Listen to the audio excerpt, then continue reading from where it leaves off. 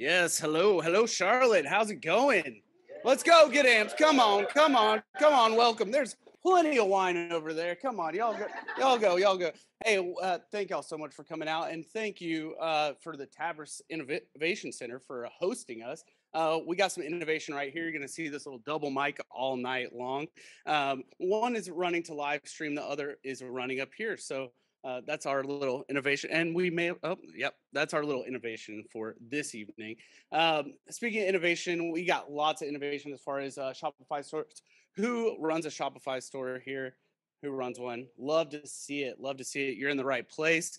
The guy who's about to come up, my dear friend Scott Cunningham, I'm about to introduce him, but he's been working with Shopify stores for years. He's gotten tremendous results. He runs an agency called Socialite out of Canada. Anyone from Canada here other than Socialite? Nope, I didn't. Oh, we got one. Yes, love to see it. So they came all the way down here. Love to share all the information that he's gathered through years of working with Shopify stores, proven results. I was on a call with his business partner, Kieran, on Friday, and he describes Scott in a perfect way. He's relentless in his pursuit of growth and learning every single day. Love this quality. Love how giving he is with all the information, and he's going to be doing that for y'all here today. So without further ado, please welcome Scott Cunningham to the stage. Give it up for him. Scott, here you go, brother. All right. Thanks a lot, Garrett. When someone intros you like that, it gives you goosebumps, because I think what Garrett's saying there is true about. There we go. So I think what Garrett's saying is true about the relentless pursuit of learning. So I saw a lot of hands of people who already have Shopify stores. How are those going for you? Is anybody like completely happy and content at where they're at? Yeah? Hands up if you're like crushing it right now and you're pretty content with where you're at. Okay, hands up if you think it's going okay but could be a little bit better. Okay. I always feel like that about my own business. I don't ever feel like it's perfect. I always want to assume I can do better than I'm doing today. Now, this is a meetup after all, so I want to kind of get to know everybody here as loosely as we can. I know there's a lot of people, but what kind of Shopify stores do you own? What do you sell? Industrial adhesives. That's a niche market probably, right? That's probably a niche market, and that's probably why you're doing so well. Who else? Clothing, women's apparel? Any kind of like specific customer segment? Oh, hello. Yeah. Any specific customer segment that you sell to? It's contemporary. Contemporary. Okay, going pretty well? Pretty good. Could be better. Okay, anybody else? Skincare? What specific problem do you solve? I do Eczema, acne? Is it like aromatherapy? No? Okay, something else, but that's good. Who else? I sell handmade Moroccan rugs. You said you're Canadian? I am. Moroccan, Canadian, and American. I have a Moroccan rug at my house. So we got. Okay, who else? Shopify stores. Body positivity, fitness apparel for women. That sounds great. Okay, who else? Bakery. Where are you making the goods and selling them from? Okay, good stuff. Is that going pretty well? Okay, a couple more. Balloons. I love these niche products. Okay, so great to meet you all. I'm going to be talking to you about how to create a high converting e-commerce campaign. I'm literally going to spoon feed the exact strategies that we do when we're building a campaign. So if you want to take notes, it might be a good idea. You can actually implement this stuff because we're actually going to be workshopping a couple of things together. Sound good so far? Yeah. Sound good? Yeah. All right. I don't know what's going on with the mic and the audio. Is there someone that could check on it? I don't know if it's coming in and out, but I don't know. We'll just keep going here. But okay, so a little bit about me. Like Garrett was saying, I have worked in the e-commerce space for 10 plus years. I'm the co-founder of a business called Merchant Mastery, and we do mentorship for early stage businesses, and we help them get to their first 100K a year. Who's doing 100K a year right now? Okay, good stuff. We also have an agency, and we help people who are already doing $1 million get to their first $1 million month. So that's the two things that we specialize in. I'm also an elite coach over at Digital Marketer. And the reason we're in Charlotte is because Digital Marketer is hosting a training day tomorrow. And I'm going to be doing a little talk there. And I was like, we're going to Charlotte. We got to meet up with the Shopify entrepreneurs, right? That makes sense? Yeah. All right. So let's see how this tech is going here. So these are the things that we're going to be reviewing today. So I'm going to be showing you a tool that we use to map out your entire e-commerce campaign. This thing is called the customer value journey. You're going to want to take notes on this. This is one of my favorite tools that I've adopted from my friends over at Digital Marketer. We're going to be using a customer avatar canvas. This tool here is probably my single most favorite and powerful tool to help you get better results for your campaign. There's no point in marketing for the sake of marketing. You need to understand who you are selling to. That's why I was asking everybody here, who's your specific customer segment? What are their specific pain points? And how do you help transform them into some amazing aspirational state? Because if you can nail that down, the rest of the stuff is going to go a lot better. Okay. And then we're going to talk about offer attributes. And this is how you stack your offer. So it's one thing to talk to your perfect customer and say, hey, I know the pain you're going through. I'm going to help you transform. It's a whole nother thing to say, yeah, we also have 1,000 reviews. We also solve this problem. This is our brand. This is like all these other things about you that they fall in love with when you present your message. And when you get all those things right, you get a whole bunch more sales out of it. And then I'm going to show you how to create high converting ad copy from your customer avatar canvas and from these offer attributes. And then I'm going to talk about ad creative. I'm going to talk about testing. I'm going to show you how you can run some little experiments on Facebook, some ad campaigns, and learn and validate which messaging is knocking it out of the park the most from you and use it on the rest of your campaign assets. Sound good? All right. You got to bear with me for the clicker. Maybe I'll stand over here. Okay. So the first tool that we're looking at here is the customer value journey. So anybody think about the customer journey when you're selling products? Yeah? Okay. So this is one of my favorite tools. Like I said, I adopted it from my friends over at Digital Marketer, a couple of guys. We got the president of Digital Marketer, Mark, in the back here. They're out of Austin, Texas. They're one of the most leading authorities in marketing in the world. And I'm one of their coaches for their coaching program too. So really happy that these guys came out today. But essentially with the customer value journey, you need to map how you're going to attract your perfect customer who's out there in the internet abyss right now. You know your perfect customers out there, right? Everybody know their perfect customers out there?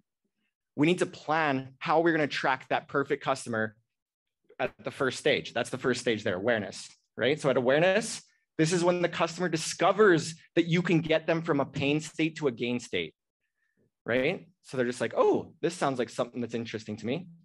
And you're going to do this with things like cold ads, like you might advertise on Facebook, you might do a pop-up shop. What other ways do you get in front of your customer? Affiliate marketing, influencer marketing. Like all these things would be ways at the awareness stage to get in front of your customer for the first time.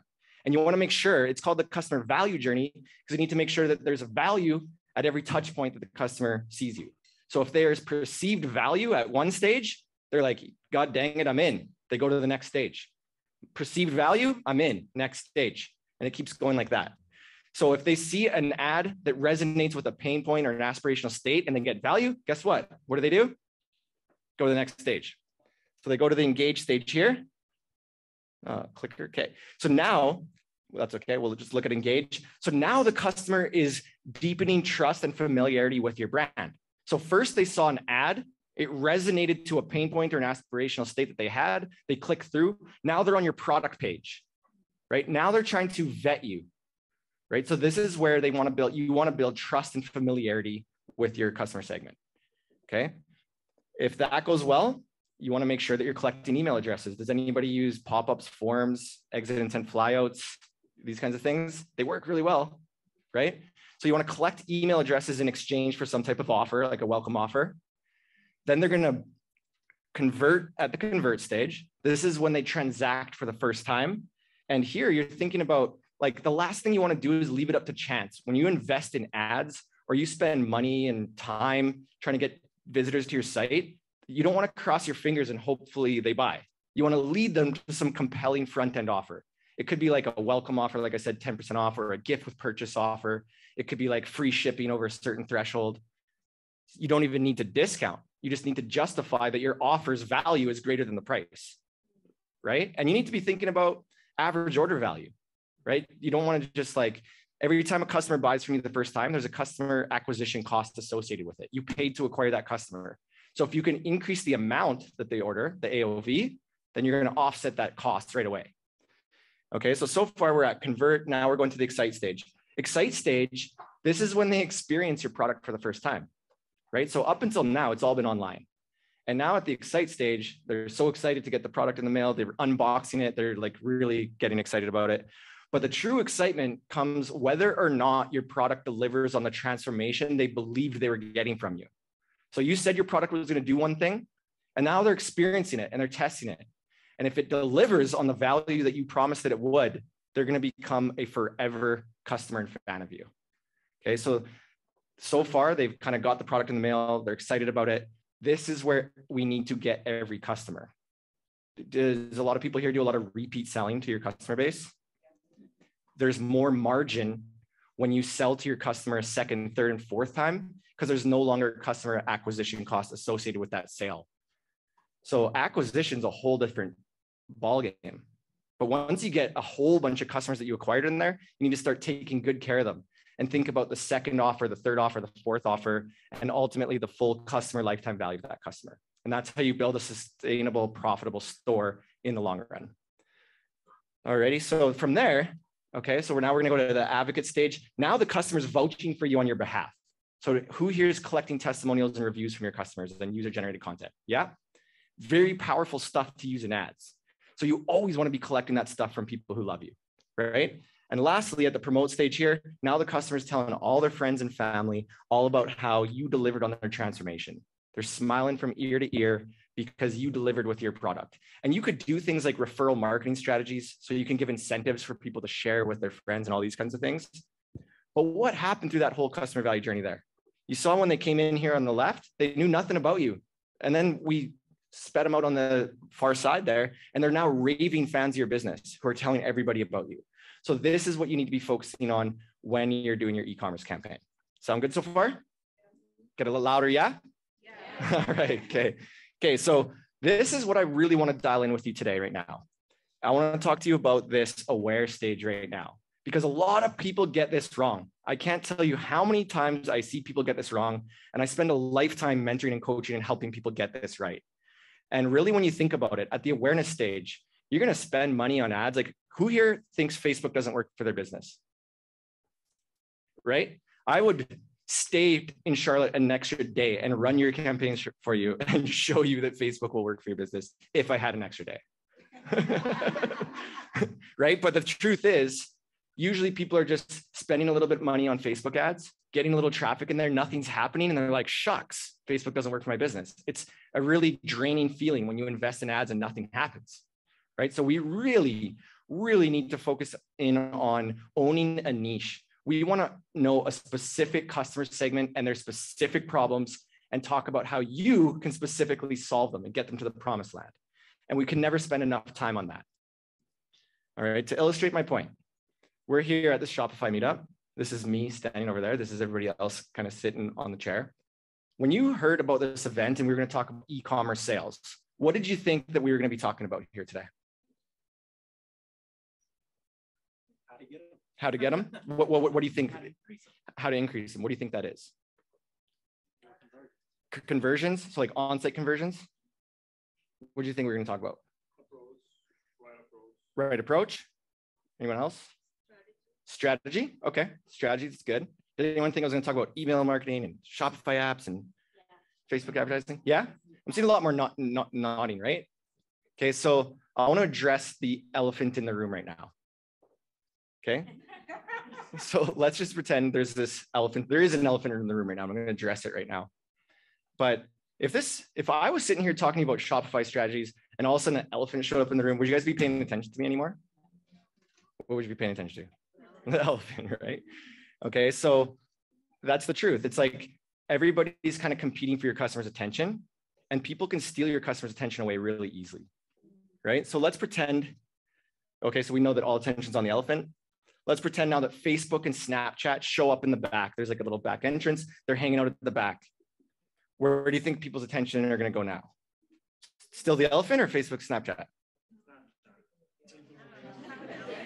Honestly, I think it's still the elephant. Okay. So I think it's still the elephant right now because no one really knows what they're doing back there. Who cares? Facebook and Snapchat just showed up at the back, right? So all attention is still on the elephant. It's pretty hot here in Charlotte compared to Canada where I come from and it's still snowing, right? So what if like the air conditioning system broke down in here? It would be pretty wildly hot. Elephant is sweating now. Everybody's getting really hot, right? And then all of a sudden, Facebook and Snapchat now have this bright idea to put up a sign that says ice cold water. Now, who's getting all the attention in the room? Facebook and Snapchat are, okay? And the reason is because they are understanding the very specific pain point that this very specific audience is deeply facing right now, right? So there's going to be a lot of people competing for your customers' attention. Not only your competitors, but everything else that your customer buys is competing for your customers' attention. So when we think about the awareness stage of this journey, this is about interruptive advertising. Anyone heard that term? Right? So interruptive marketing, it's any form of marketing that interrupts the consumer attention and directs it towards your message. These are things like billboards, TV commercials, online ads. These are all interruptive marketing. People came to do something else, but you get in front of them with a message that speaks to their pain point, and all of a sudden they're gravitating towards whatever you were saying, right? So people do not go to Facebook and Snapchat to buy adhesive industrial things, but they're on Facebook.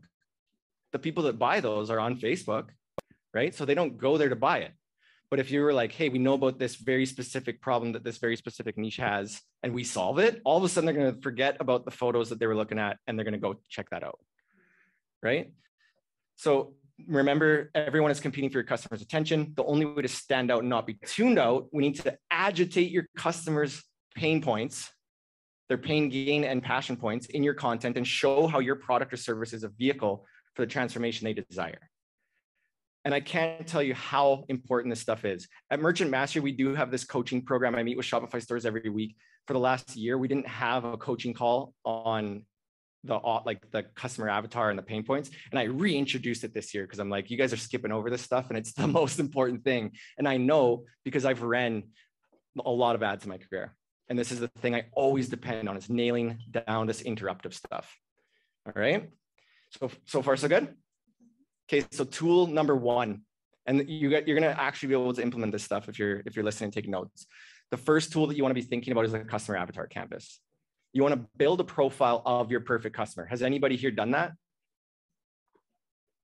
Okay, so I can't tell you how many times I see people also ignore this step, and they say, "Oh, I know my customer. I don't need to write this stuff out. This is just, this is just a waste of time." And I always would challenge those people and I'd say, "But do you really? Let's document this stuff." So this is the tool that we use. One of my other favorite tools from our friends at Digital Marketer. You basically want to fill out this customer avatar canvas based on the perfect type of customer that you want to attract.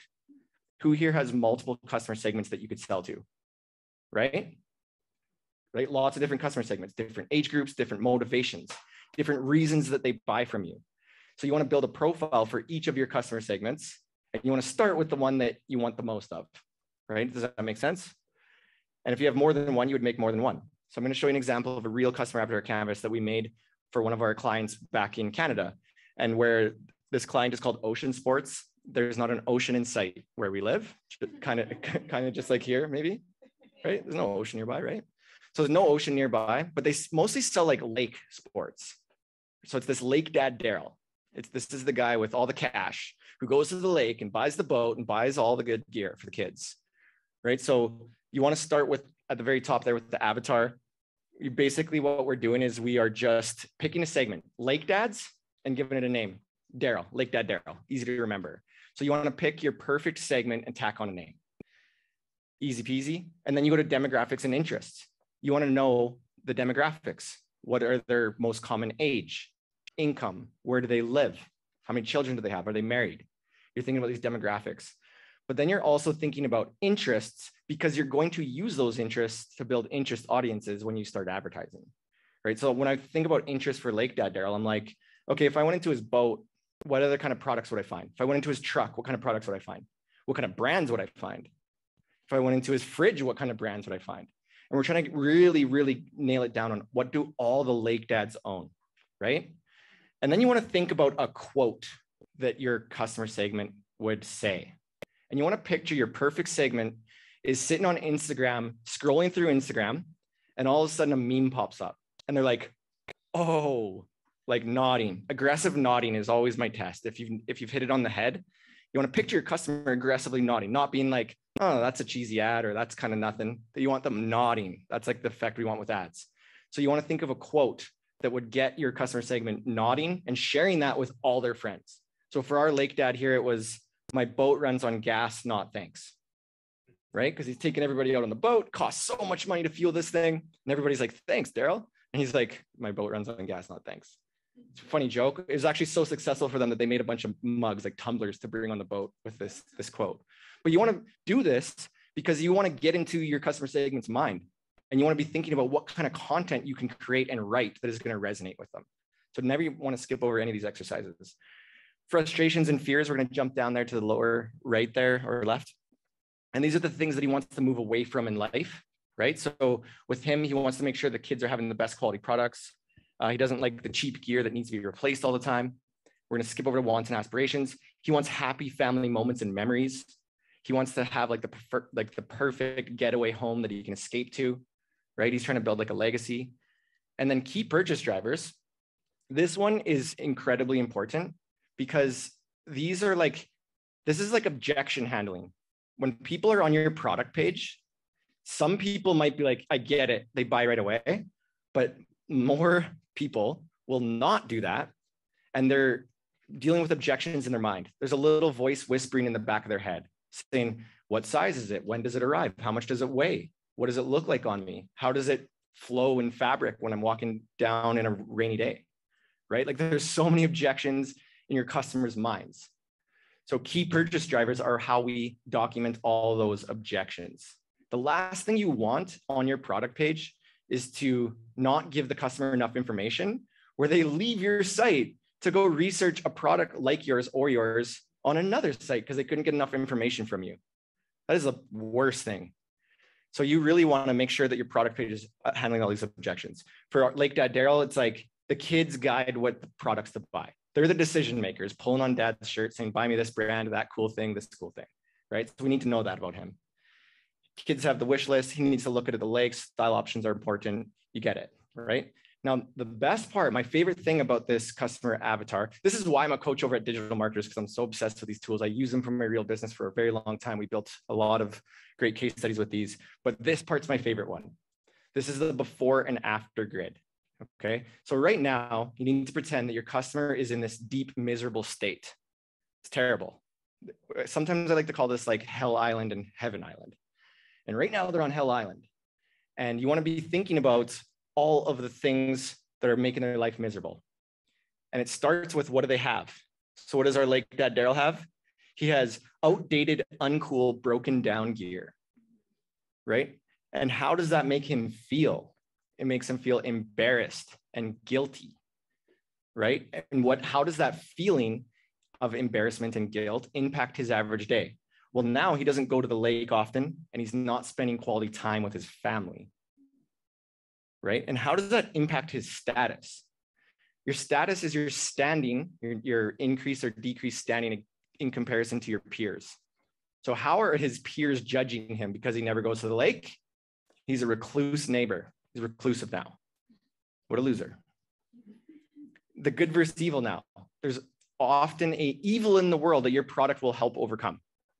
One good example of a good versus evil here is like he never went to the lake. He became a reclusive neighbor and his kids don't get outside and they grow up on Snapchat and they grow up on TikTok and they're stuck to their phone. What a bad situation, right? So this is usually where people get really hung up on their marketing messaging. They talk about the have and the feeling. Hey, we have all these products. It's going to make you feel awesome. But they don't talk about how you should do this more because your kids are going to be stuck on Snapchat if you don't hit the lake. Right? So these are some deeper motives as we go down that list. Right? And then what do we have at the after state here? Now we have top quality gear that's trendy and sexy. How does that make me feel? Proud to show it off. I'm empowered. I'm excited. My average day, I'm at the lake every weekend, bonding with family and friends. My status now, I'm the guy that everybody at the lake wants to hang out with or be. And good versus evil, kids are healthy, athletic, and they lead to more people being healthy too. right? Okay, so that's pretty cool. You guys kind of get where I'm going with this content here.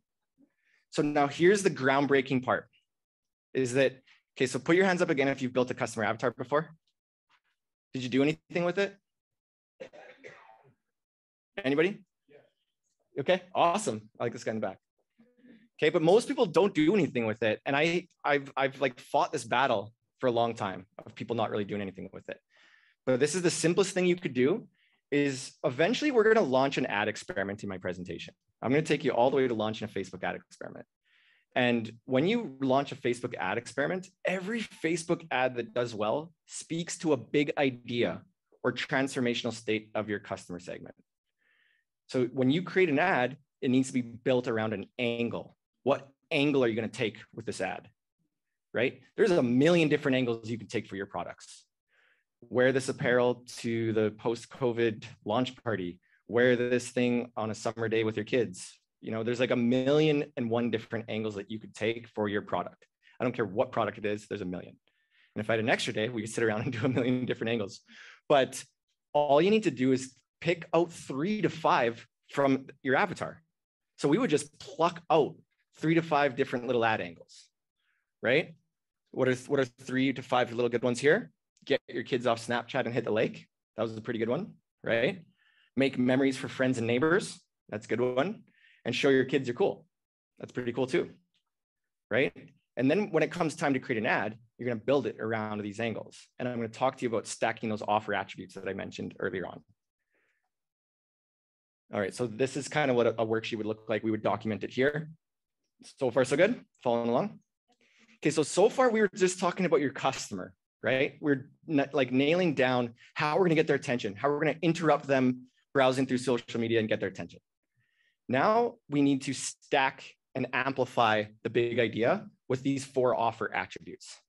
So there's 4 offer attributes that are about you that persuade your customer to buy from you the most often. Okay, and a little acronym there for you to remember is TBIF. Thank Buddha, it's Friday.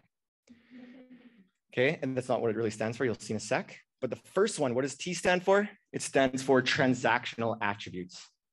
Okay, so these are things like, you know, these transactional attributes are really good for acquiring first-time customers.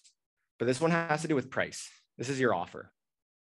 Does the perceived value of what you're presenting to me outweigh the cost?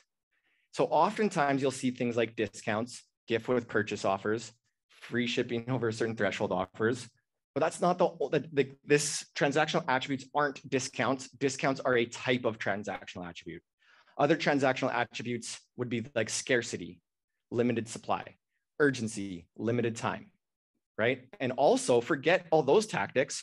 What about just justifying your price point? Who here makes like really high-end products that you would never discount? Okay. Did you think so far this presentation wasn't for you? No? So I love high-end expensive products because all we need to do is stack enough value that the perceived value still outweighs the cost. One of my favorite merchants that I've been working with, and I'll show you one of his like little case study later.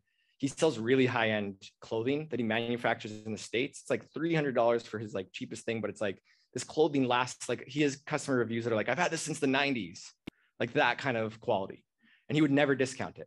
But you need to explain that in your messaging. You need to say, hey, we know that you buy a new shirt from Carhartt is one of his kind of competitors. We know you buy your Carhartt shirt every 6 months. You need to replace it all the time.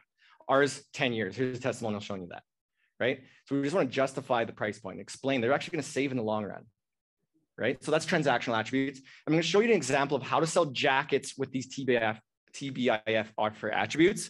So if you're selling winter jackets with transactional attributes, like these examples here, you're like, we're selling winter coats. You usually do this at the end of the season, 70% off clearance sale, right? This is all transactional. That's how you sell a jacket with just transactional. It's just discount, right? B is brand attribute. Brand attribute is how you get people to fall in love with you and stick around, right? This is brand loyalty. And these are things like a cool narrative where your customer can see themselves in the stories that you're telling, or they align with your vision and your mission and your brand and your values, right? It's the causes that you support out in the world as well. So let's look at some examples of selling a jacket with brand attributes, cool narratives, right? North Face jacket, mountain born, city worn. I could see myself in that jacket because I love the city and the mountains. The Converse example to teenagers, I could see myself in that jacket because I have the right to test the water and I'm very independent and all that good stuff, right? So those are examples with brand attributes. All right, now let's go to the next one. So the next one is influence attributes. And with influence attributes, these are third-party endorsements of your products. Okay, so these are things like influencers. Anyone run influencer campaigns? Right? So influencers would be influence attribute, reviews, user-generated content, video testimonials, social proof. How many publications was your product featured in? How many stores were you featured in? What associations give you the stamp of approval? What are the size of your social media following? How many customers have you served over a lifetime? These are all examples of social proof. And you want to leverage these in your messaging as well. Okay, so an example of selling jackets with influence. Of course, we got like an influencer one with Adidas. We got Jennifer Aniston being a celebrity endorsement. But my favorite is customer testimonials for influence attributes. And they often work the best. Okay, so the next one here, the last one, TBIF. This is functional attributes. And this is the easiest one. This is the problem that your product actually solves. So how does your product make your customer's life better? It usually serves a specific function based on a need-based trigger or desire. I'm traveling to North Carolina. I know it's kind of hot. I better get some new sneakers. And I actually did a few weeks ago, right? I'm wearing winter boots still at home. So those are functional attributes. Those are pretty obvious. What kind of problem does your product actually solve? Okay. All right. And then okay, so there's the example of the functional. This is like a Polo Ralph Lauren jacket. 11 hours of heated time at full charge, water repellent, immediate heat, heat conducted via carbon printed silver inks, right? All functional because I'm going to climb that mountain in the back and I better have a very hot jacket that's going to keep me warm. The next one is just showing the use case. Nordic skiing, hiking, backpacking, snowshoeing, climbing, packable, layerable, all function. Okay, but did you notice with the Polo Ralph Lauren example, they're also talking about brand attributes because they want you to relate to the American Olympic team jacket. So this is a major takeaway. So far of these offer attributes I've been showing you, I've just been showing you how you would use one, but we're often stacking many of them together.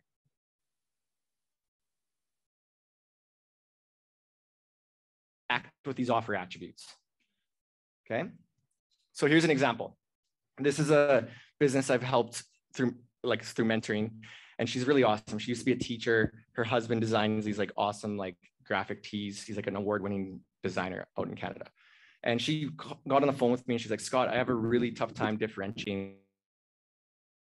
Like, how do you differentiate these t-shirts, right? And I was like, oh, well, I know exactly how. Let's get together and talk about it, right? So we did the TBIF exercise. Okay, so we came up with some ideas. She could do free shipping over $75. She could do 15% off your first purchase. She could do a buy one, get one free sale. Brand attributes, created and printed in the home studio in New Brunswick, Canada, buying into a new vision of slow fashion and supporting local. It's like causes that she supports. 15 years of design background. We are meticulous with our creations and we wouldn't print on a tee we wouldn't love to wear. Okay, so this is like a founder story. That's a really good brand attribute as well. Because the best kind of Shopify entrepreneurs are like, know their product and the product category better than anybody else. Is that anybody here? Yeah, right? So you could tell founder stories and just showing how dedicated you are to making that product better is a good brand attribute. And they also use ethically sourced materials. So we got some brand attributes. With influence, he's an award-winning artist, right? He's won a lot of awards in Canada. And then we just pulled some really good customer testimonials. I literally wear my tee every day, love your stuff. So we got some influence.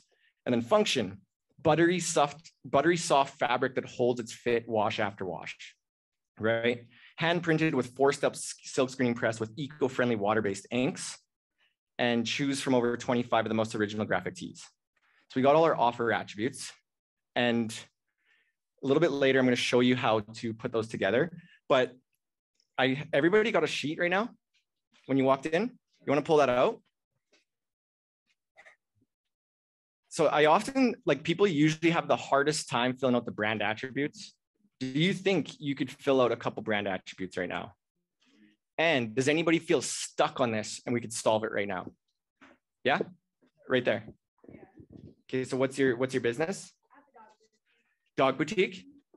So what do you do? It's like you sell clothing for dogs? Yeah, so I sell accessories, clothing, basically everything that you can for a dog except for like food, beds, and kennels.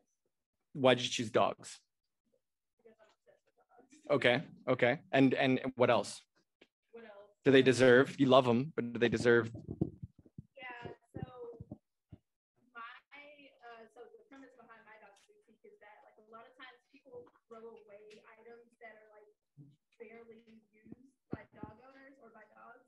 So say like a dog outgrows his harness or something like that, it doesn't necessarily make the harness trash now because another dog can use it. So I created it to upcycle dog items. Brand attribute? Is it? It is. Okay. Because you're on a mission right now to make sure that these, sustainability, you're on this mission that you want to make sure that these amazing items are being up. What did you say? So my problem is that I sometimes like have the trouble like communicating that. Like I get lost in everything that I'm trying to, like put to everything that I'm trying to say. And then I talk too much like I am right now. You just gotta keep it concise with your brand attribute. You just gotta say like, we're on a mission. What is your mission? My mission is to give dogs the best clothing. Like, first of all, I love dogs. Founder story. That could be a founder story. I'm obsessed with dogs. I went out in the world to solve this problem. I searched the highest mountains and the furthest seas to find the best fabrics that are sustainable for these dogs, right? And not only that, I believe that we shouldn't, like all this fast fashion stuff is impacting the world and recycling. So I also solve this problem. That's like 2 right there. Okay. And also the other thing is values. What kind of like people need to like get to a site and be like, yeah, this is for me. Right? Like it's like culture. Like people get somewhere and they're like, yeah, I could see myself, like I see myself in the brand narrative. Right. So it's other things too. Like often when I think about brand attributes, like what is your narrative look like? What kind of stories are you going to tell? Anybody else struggling with the brand attributes? I have kind of like what she was talking about. Like I struggle with explaining like my brand message.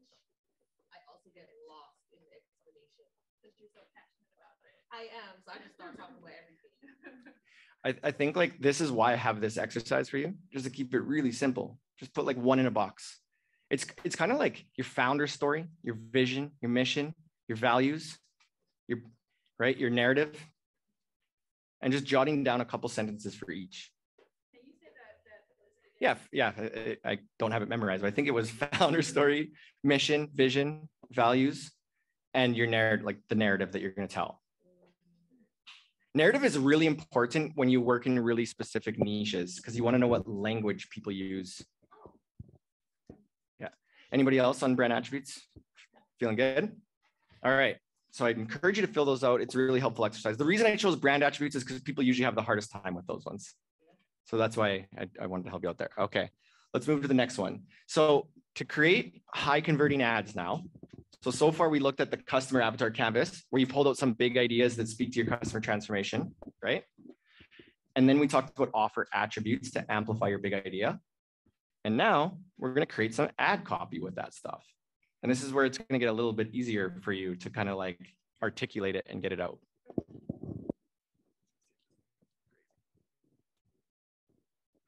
Okay, all right. Okay, so this is a good little worksheet that we usually use when we're creating ads, where we pull our big ideas, our ad angles, we list our offer attributes, and that's what a Facebook ad template looks like. So this is how you go and write a Facebook ad. And you want to list what your angle is at the top. You want to write what your headline is. It's the text that shows up below in the link. And then you would write your body copy. And then you would write your little news feed description, your call to action, and your creative. Okay, so I went and just did this on my own. I went and like looked up people's ads to see what they were doing. And there's a company called Cotton that is like obsessed with like sustainable cotton. They make like bed sheets, clothing, like anything to do with cotton. And I pulled 2 ads that they had. One was, the big idea was invest in quality products with a purpose. That's like the big idea of this ad. You could see I didn't show the creative yet, right? Because I'm just talking about the copy. So I hid the creative. but it's just saying the big idea here is like invest in quality products with a purpose. This Black Friday, invest in quality products with a purpose. So they're talking to those people who are going to resonate with that kind of messaging. We're donating 100% of proceeds from every order this Black Friday up to $250,000 towards building schools in Egypt where our cotton is grown. So that's a lot of brand attribute right there, right? Plus, we'll give you $25 off your next order. Transactional attribute. Down here, basically they're saying to simplify your everyday collection of better basics built to last. So it's talking about function and brand. They're always dropping terms like ethically sourced. Right down there, they have free carbon offset shipping. Yeah, I'll take questions. Do you have any data that I guess supports or videos versus pictures? And then also, do you need to worry about hashtags in a campaign? Yeah, I don't have any data about the hashtags, but I do have an answer for you about the video versus image coming soon. But I got to, because there is only one answer, and I'll save it for a second here. Okay, but with this one down here, free carbon offset shipping, they could have just said free shipping. That would have been a transactional attribute, free shipping. But they said free carbon offset shipping. It means they're saving the planet with less, right? Like less carbon is being produced, or carbon footprint. There you go. You know probably better than I am, because maybe, yeah. So that's kind of a way that they put brand and transaction in there together. And with this other ad, the big idea was scarcely available best-selling comforter now available in 2 hues, right? So sold out not once, not twice, but 4 times our beloved and best-selling quilted comforter now in 2 hues. So because they said it was sold out not once, not twice, but 4 times, that's influence, right? They're saying our customers love it, it's in demand. Now they're saying it's available in 2 new colors, that's function. Then they got the brand transactional attribute in there. Okay, so this is kind of how you would stack these offer attributes to amplify your big idea of an ad. Alrighty, now ad creatives. This is what you're going to decide on, whether it's going to be video or different images to visualize the ad that you're putting out there. Okay, so when you're thinking about ad creative, you want to visualize the big idea angle transformation. You're going to use video, graphics, images, visualizations, GIFs, right? You're going to use different formats per platform. And you want to be on brand. You want to think about your voice, color palette, fonts, and logos, and all that good stuff. Okay, so here's the big reveal. How do you think Cotton did on their ad creative to visualize these ads? Well, I was a little bit disappointed with their creative. I like their copy so much, but here's what their creative looks like, right? So I would have loved for this one, like for this one here, I would have loved to see like the schools in Egypt, kids in Egypt. Did I hear? Yeah, right? This one over here, okay, it's kind of Pinterest worthy. So that one's a little better. Not the biggest fan of this one, but they always make Cotton like the star of the show in everything that they do. So they're consistent at least with the brand. But that's the idea. Are you kind of getting a sense of how to put together an ad? It's like big idea, offer attributes, visualize the big idea with creative. Okay, and then these are some examples of some like the best performing ones that our team ran last year. And yeah, go ahead. So what I'm going to be talking about, like this is what we do. We run little baby experiments on Facebook with wide net of things. Because the truth is, you don't know what angle is gonna resonate with your audience the most and lead to the most sales ultimately. You don't know. And I'll get to this testing stuff in a sec, because this is the secret to it all. But what we do is we validate what messaging is working, and then we use it everywhere else, right? What about like Google Ads? Like, is Facebook the best platform? So, we do a ton with Google. Google, like I have this conversation all the time with people, but Google, it's a higher intent. So you don't necessarily need to interrupt someone's experience and pull them and gravitate them towards your site. You just need to know what keywords they're searching for. That's going to validate what pain they're in and lead to a page that addresses those keywords and that pain point. So it is kind of similar, but I'm talking about like the harder platform. But that to me is, we have way more success in general on Facebook. I wouldn't say we're a Google agency. There's a Google agency, Uzair back there. He's going to be on the panel later. You can ask him about Google. Okay.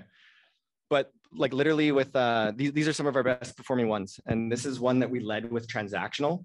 So it's like satisfaction money back guarantee. That's a good transactional attribute. Lifetime workmanship guarantee. Function, talk about how they're used. Product and use videos. These work really well, right? Transactional, save up to 20%. This is like a brand forward ad for a women's apparel clothing store that we work with. And you have great taste, finding the right piece could look good and be comfortable. It could be a daunting task. That's narrative. The customer can see themselves in that narrative, right? And then they have product image carousel. They talk about the function, what kind of product it is. Pretty straightforward. And then this is an influence first ad, just leads with a customer testimonial. So it's like the product delivers incredible stretch, anti-wrinkle, moisture wicking. It included function in the testimonial, which was kind of nice, right? And then product and use image, influence, 5 stars, no transactional, so no discounts, and it's still kicking butt, which is awesome. The next one over here is another client of ours, Camel ADV. They sell like aftermarket ADV upgrades to your fun little toys there. Function, product and use, that's it. Converts really high. It's really good for these niche, high ticket niche. All right. Let's see, there we go. So this is kind of how we approach the whole thing. So far, we pulled our big ideas. We flushed out our offer attributes. Now we got to decide on the creative in the last step. So you usually don't just want one creative per angle. You want to try a few because you don't know which is going to work the best. All right. So when you're thinking about creative, research what others are doing. You don't just need to like reinvent the wheel. Brainstorm ideas for video, graphics, images, and don't get hung up on trying to overproduce everything. Does anybody overthink that and trying to overproduce everything? We work with a company that we met and they had all this like venture capital funding out in Los Angeles. They're like, here's a $60,000 video we made and we want to use it in an ad. It didn't take us long. We're like, this ad is not going to perform, right? We're like, can you get like a cell phone video of somebody delivering the product and getting the customer's reaction? And they did that. And guess which one performed better? That one, right? So you could use iPhones and then test everything. So that leads me into one of my last sections here, which is about testing, right? How much stuff did I just cover? It's actually a really refreshing experience going through that and brainstorming. Who's my perfect customer? What are my offer attributes? Let's pair these things. And it takes out all of that like pressure to knock it out of the park on your first try. Like a lot of the time people are like, okay, I'm going to do it. I'm going to launch a Facebook ad. I got 2. They're going to be amazing. Put a bunch of money in. And it's just such a letdown. But really what we like to do is run a broad experiment. Okay. So what we're trying to do is validate the best combination of copy, creative, and audience that works for your store. When you run an experiment like this, when I pulled those cotton ads, that's how many they had going at the same time. They had tons talking about different things. They had copy with different images, same images with different copy. Like they're trying a big variety of things to test what is working. And what we usually like to do is we would like to take like 3 ad angles, pair each one with 3 ad creatives, and test all of those against 3 audiences. So that's like 27 ads, right? Like $3 an ad. Yeah, right? Small little experiment. Spend $850 to $1,500 in 10 days. And what happens, you're running 27 ads, and I guarantee you, if this is wrong, I will fly back out to Charlotte and you could shame me back to Canada or something, right? But I guarantee you, if you run this kind of experiment, you're going to have a spectrum of really horrible performers, okay performers, and maybe some outstanding ones that were leading to sales. And this is the biggest problem. This hopefully there's some really strong takeaways from this today, because we need to experiment. Like if we only launch 1 or 2, what if those were the horrible ones out of the wide experiment, right? We need a wider experiment. I would even prefer if we had 5 angles with 5 images each against 5 audiences. That's 125 ads. That's what we do, right? And then you have like this big, vast net, and it starts feeling really good when some of those are leading to sales, right? So test everything. You want to try video? Try video. Try still images. Try product videos with a white background. Those convert like crazy sometimes, right? Are you? I'm sorry. So are you targeting the same? I call them personas. Targeting that same persona across the board. That's a common question we get. So I would usually start like, and some of the people I've worked with for a long time who have like starting to crush it on their own, they get like so hungry for more avatar info. They're like, I'm out of avatar info. I need more ammunition for my campaign. I need more stuff. So you might want to start broad on your first experiment where it's like one avatar. And usually we would try like open audiences, lookalike audiences, interest audience. And then what happens is you're like, whoa, those ones were terrible. This was good. And then you take the good one and you do variations of that one. So you want to always assume you can do better. And you're kind of in the background putting like 10% of your ad budget into new experiments all the time because you'll get more winners that way, right? But then you might say, okay, this avatar is not working. Let's pull another avatar. Like you just keep pulling, like you should be testing, like once you get it going and it's like sustainable and you're getting a return, at least covering your ad costs, you're going to want to pull from other avatars. Okay, I'm going to show you a little case study. So remember that good old friend of ours, black hair? It's the name of a rabbit. It's like they did the big ideas. They did the offer attributes, right? This is the ads that they created without my help. I just helped them with the offer attributes in the customer avatar canvas. And she had a breakthrough moment where she was like, I couldn't differentiate my t-shirts. And now I got all these ideas. And she's like an advertiser and she's writing all these ads. Like original graphic tees designed silkscreen and made to order, brand attribute, featuring original designs by Canadian artist Nick Chase, influence attribute. We wouldn't print on a tee, we wouldn't wear, that's brand attribute. Free shipping, transactional attribute, influence attribute. They got everything covered in this ad. Like everything we talked about is covered in that ad. This one's just big on transaction, buy one, get one. This one right here, I asked them, they were like, we have this 4-part silk screening press in our home studio. I'm like, do you have a video showing how that thing's used? Because people love process videos, seeing how things are made, seeing how things are used, right? So, and then the last one is like the dad angle, the dad tee. Old dad clothes aren't what they used to be. You got 5 like influence attributes there, all testimonials, transactional, 15% off. Which one do you think performed the best?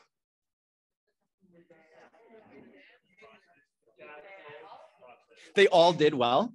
There was one that was the best though. It was a video. It was a video. And this is what happened in 2 weeks. Okay, so like she's used to doing like under $1,000 in sales. And she launched these ads and emailed me. And she hit like over 30K and was like, I'm paradoxically excited, but scared. Because now she's got all those other e-commerce problems to deal with, fulfillment, inventory, right? Yeah, it's a good problem to have, right? And this is consistent across all product categories.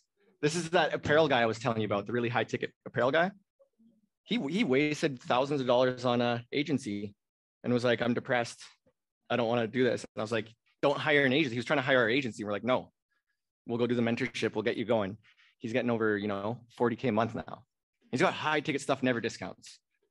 Kitchenware company, 0 to over 80,000 pounds. Uzair's British. You like the little pound reference, Uzair? Yeah, so these are just like mentored from the ground up. And then other like bigger companies that we're like working with, like I said, at our agency, we're working with companies that are usually, hello? I think this thing is like, you guys are gonna have fun with this on the panel. These companies usually are already doing like 100K a month. Same stuff that I just showed you, right? That's all we did. It's just like test, get it right. And then you're off to the races, right? These guys like went from 200 to 800 in less than a year doing this. And it's easy to scale. Who would spend more money on ads if they were getting sales? Right? So that's how you do it. It's not like you just keep increasing as your KPIs are consistent. It's safe, right?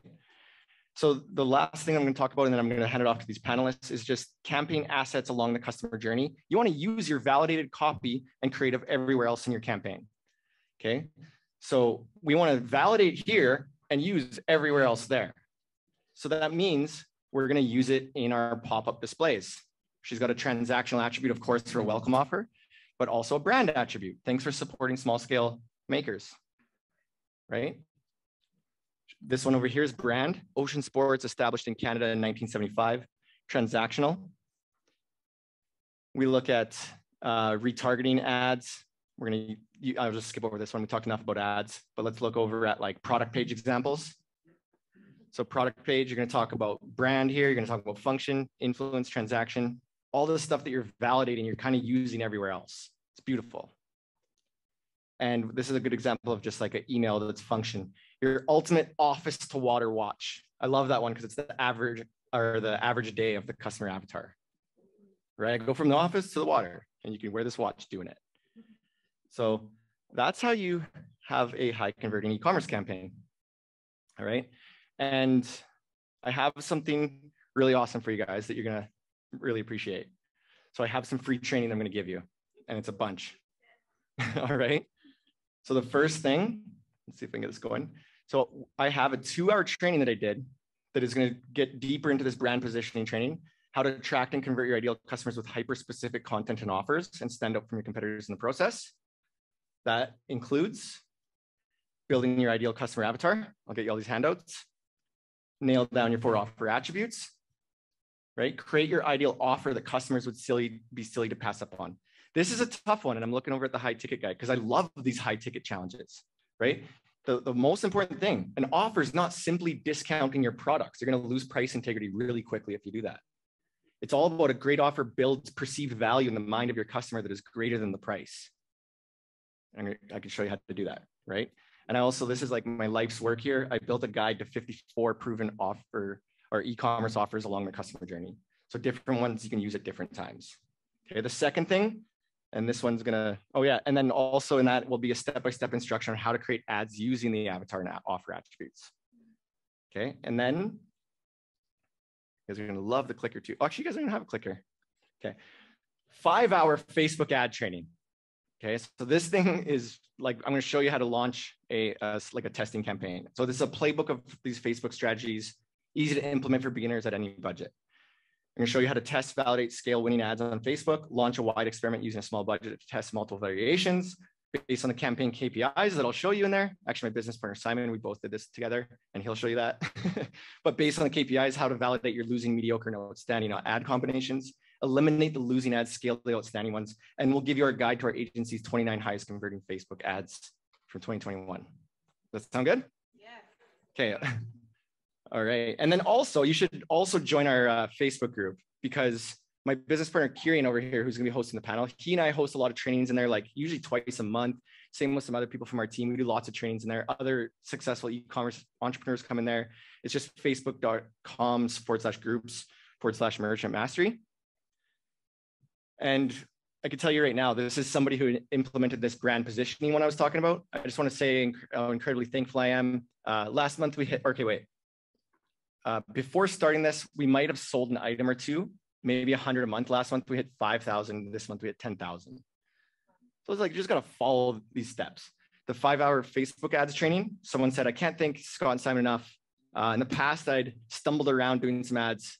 It would be wasting my time. Now I figured out 3 audiences in one ad set that are bringing in over 3 ROAS. This woman's over 60 years old. I love her. All right. And then this is just like from the free Facebook training. This is a member in there who's just like, hey, I implemented everything you guys are talking about Black Friday, Cyber Monday. Just wait till that season comes. We'll show you guys some really cool stuff with that. But she's like, I had my biggest Black Friday ever at $3,400. I'm brand new. So I really encourage you guys to actually do the training, and you can join the Facebook group. You can hit me up in there. I'll come talk to you. And I spend a lot of time in there. I'm really passionate about learning, as Garrett said.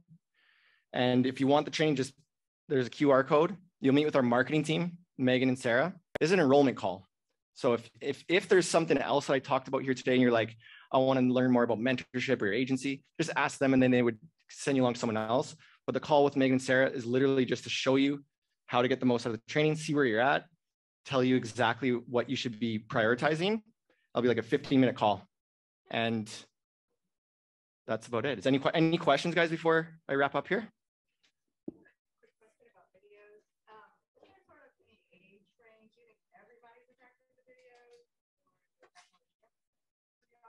This is like one of Kieran's favorite topics. Sorry, I'm pointing out Kieran as he's like, but no, I'm going to tell you right now, but he talks about it a lot. It's like, you never want to use creative that is the wrong avatar. Yeah. Right? So like I was talking to like the skincare company. Who's the skincare over here? Right? I was talking to the skincare company and she had like 20-year-old like influencer kind of women in her photos. And we were like, okay, let's look at your customer data. Like who's buying? Everyone was like over 40, 50. And it's like, please, let's change those photos, right? So I think it's okay to use video or photo, and I think both will resonate. It's more important that you're just catering to that segment, whatever the like format of the content it is, just cater to them. Yeah, you bet. Any other questions in the back?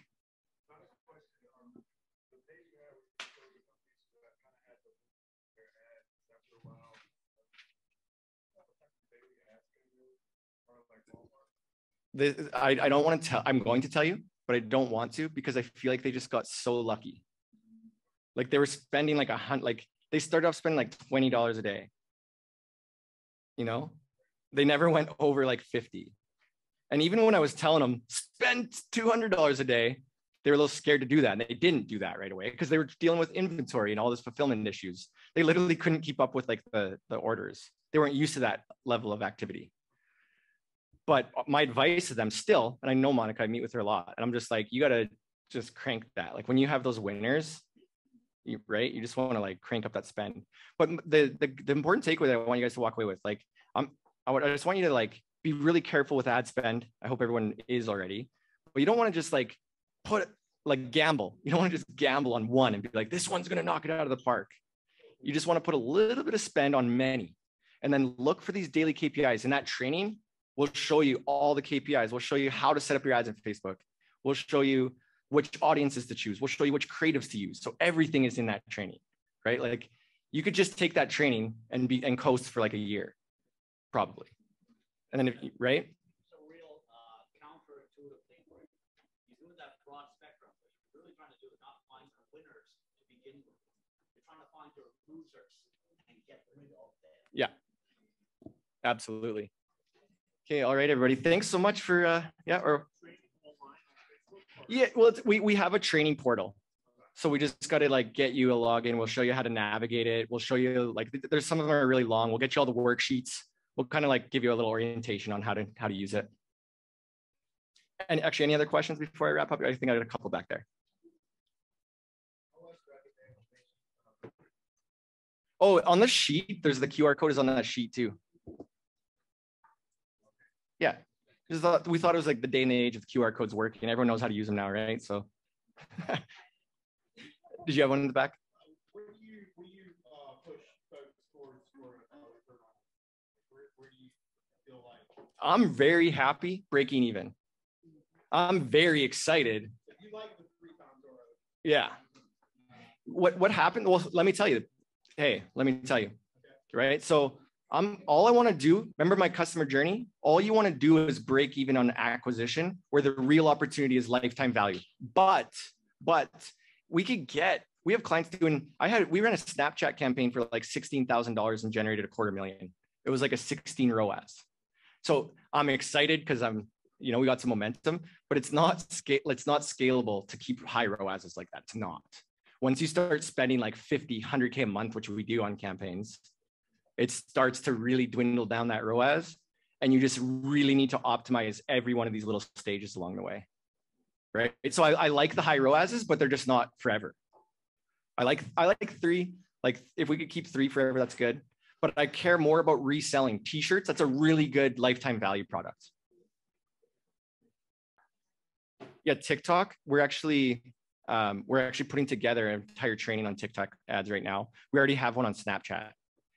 So if you talk to Megan or Sarah on a call, anyone, just ask them for the Snapchat training or the TikTok. We might even already have it.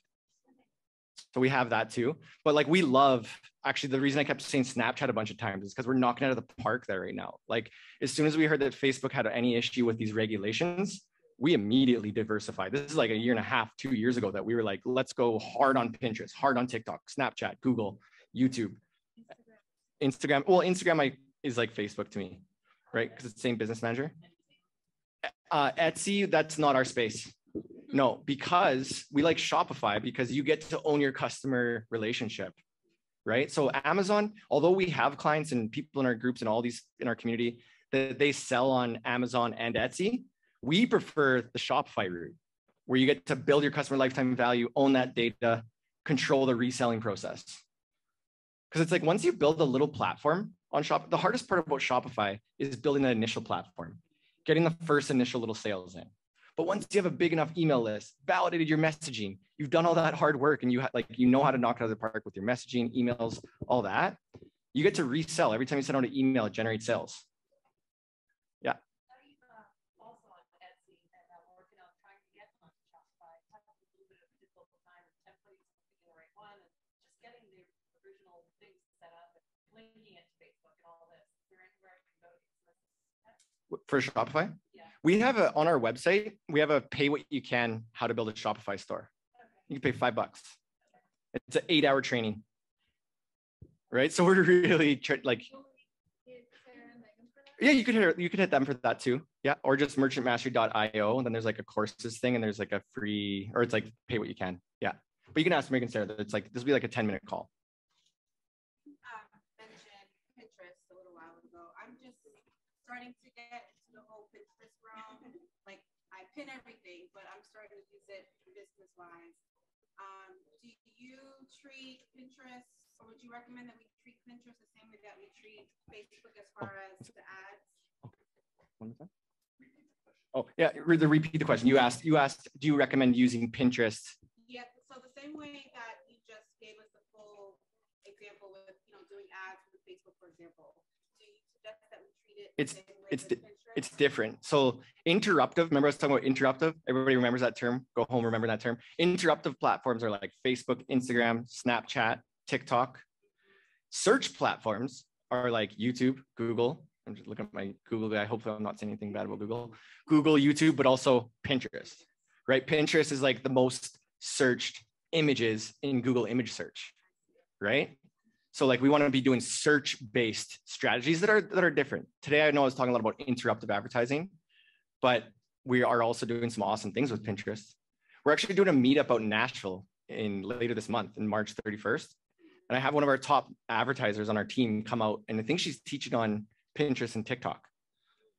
So like we'll also be live streaming that. So join the Facebook group and you can watch all that. We're gonna just like, we have like steady education, free stuff coming out. Anyone else? All right, awesome. I just really want you guys to go and crush it. Go and get some awesome case studies. Hit me up in the Facebook group and tell me how it's going. I will actually spend some time. If someone was like, hey, Scott, we were in Charlotte, you said you would take a look at this. I will do that if you remember, but I'll close on that note so not everybody does it. All right, thanks so much, guys.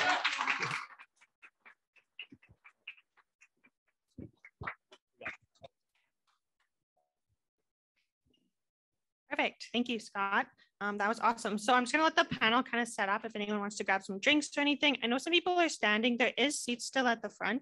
So you guys are welcome to come to those ones, kind of fill it up. But I'm just going to do a quick shout out to our sponsors. So Shopify is one of our sponsors who helps put on these events, as well as Privy. So Privy is the e-commerce marketing platform for online brands that need to grow sales now. It's the #1 rated sales app in Shopify with over 18,000 5-star ratings. In the follow-up email, you will get a link to sign up for a 15-day free trial as well. So I just want to thank both of those. And if you are posting anything on Instagram, if you can tag us at Merchant Mastery, I'd love to be reposting those throughout this event. But otherwise, yeah, we'll just get the panel up here, and then Garrett will be back to introduce the panel. All right, excellent. All right, everyone. All right. We're going to keep it rolling here. We're going to keep it rolling. I know there's several people over here getting drinks, going to the restroom. There's plenty of gorgonzola over there. Go enjoy it. Okay. But also we're going to keep the learning going. How many of y'all learned something from the last talk? All right. How many of y'all are going to implement something from the last talk? Okay. That's the real question. Okay. Implementation, the education without implementation is entertainment, and I'm glad y'all are having a good time tonight. I know I sure am. I'm gonna let those people go ahead and get some more drinks, but we are gonna get this this panel started. I do want everyone to to give a round of applause whenever these people come on up. Ooh, that's hot. That is real hot. As Scott said, I'm going to wish everyone good luck. Panel, if you can hear this mic, pay attention to this mic. and this one will pick you up because it's a good mic. It's our mic. We brought it. Pay attention. This one, silver is going to be your most important, and black is going to pick it up because we paid a lot of money for it. Okay, cool.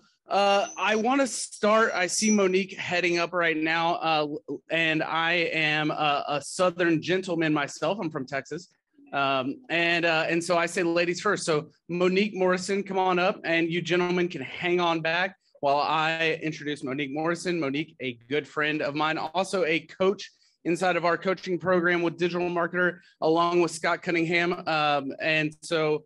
These are two of my good friends and colleagues, very well educated in the digital marketing space. They educate others, and Monique has recently undertaken her own e-commerce empire. So very excited she can pass those learnings on to you as well. But she has years, over a decade of experience in this space. So everyone, Monique Morrison. She came all the way down from Canada as well. We'll follow up with Mr. Thomas McMillan, your local marketer here.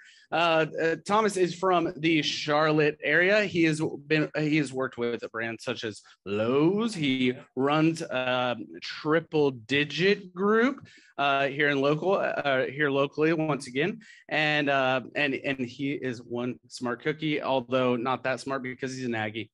So that's just a little, yeah, well, y'all are SEC, right? But if y'all ever need somebody to talk to locally, you want to bend somebody's ear. I know this guy's always down to have a cup of Joe or something. So y'all should go ahead and look up Thomas McMillan. Find him on LinkedIn. Anywhere else I can connect with you, Thomas? Yeah, LinkedIn, good place. So Fire Fridays, you're going to find them on LinkedIn, creating content every Friday. So go in there and say, what's up? Last up here, well, not last up because I still got Kieran, but, I got Uzair Kharawala. Did I get it right? I try.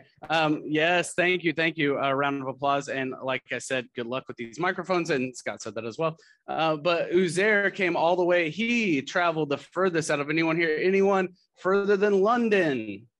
Okay, I didn't think so. Uzair is a PPC master.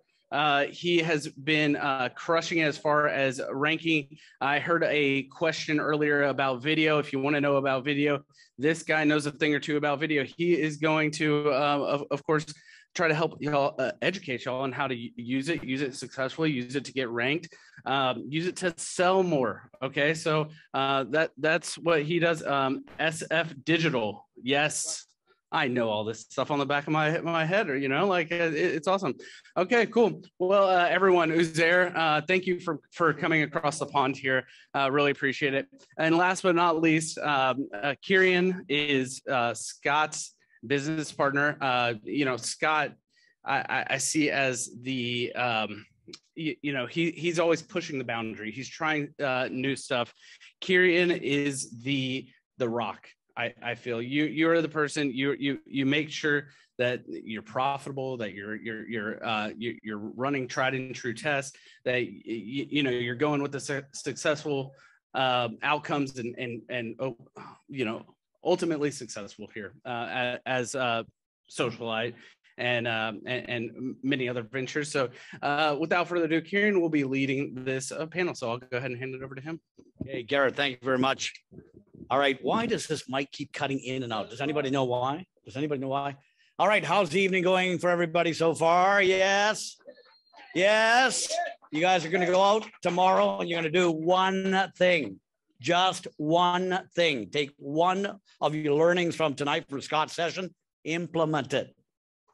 Once you do that first implementation, do the second, then the third. Whenever we see somebody saying, my advertising is not working, it's because they haven't tried the 30 things that he showed you. There's literally 30, 35 things, and then the combinations of it that will give you that kind of lift. So I really want to harp on that. Make the testing and the implementation, the application, a habit. Habits are what win wars. And there's a bit of a war out there. All right. One more thing. I wanted to finish up on Scott's angle, and I'm going to see if you guys agree with me. Marketing is theater. Marketing is theater. Nod if you agree. Marketing is theater. And the thing with theater is that you need a great story on the screen, right? A great story has great moments. Am I right? The movie has great moments. In the case of your marketing, those are the same things as great messages. And the messages are bound with a big idea. So here's what you have. Marketing is theater. The big idea, the key messages that come out of that big idea, and the narrative you put on the screen of your marketing theater. Mix in a little TBIF, and you've got a winning campaign. Am I right? Okay, that's how you crush it. Okay. Welcome, everybody. I'm Kieran Therikin, and I am the senior partner at Socialite Communications and Merchant Mastery. And the only reason why that is because I've got 20 years on Scott and Simon. So I've got a little bit more gray hair than that. And they use the word senior in a very liberal form. You senior. Okay, so I'm really pleased to have you three up on the stage with me today. We're going to start off with some real easy lob question. Very first thing, in 2021, what were some of the most profound changes you've seen in the e-commerce field? We'll start with you, Monique. You did that. It's me. It's not the mic. Is there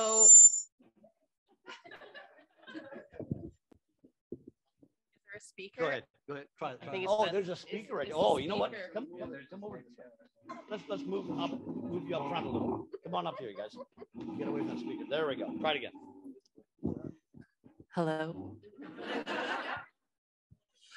So I would say in 2021, the biggest change for me, because I've always been a super big Facebook and Instagram ads advocate, I have switched not 100%, but Google shopping ads have been blowing it out of the water for me. Like, I have been growing exponentially in my e-com business, and a lot of the ad spend that I've been growing in investing back in has been Google shopping ads. I still love Facebook and I still love Instagram, and I love TikTok too. TikTok's been working really well, but my biggest ROIs have been from Google shopping. And I don't know if that's true for everyone else in the room as well. So a lot of folks everybody has e-commerce stores. Does anybody use e-commerce to drive to your store, your actual store in here?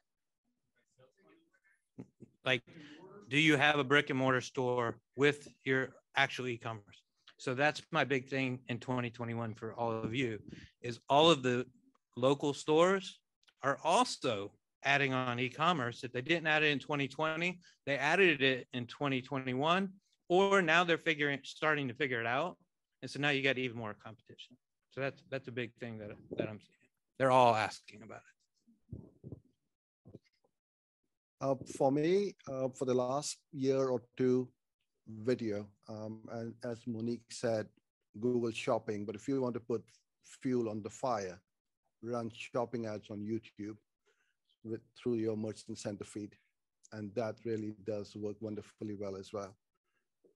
Video is hands down, one of the best channels right now for you to build trust. And once people know you, like you, and trust you, you're going to sell more. As simple as that.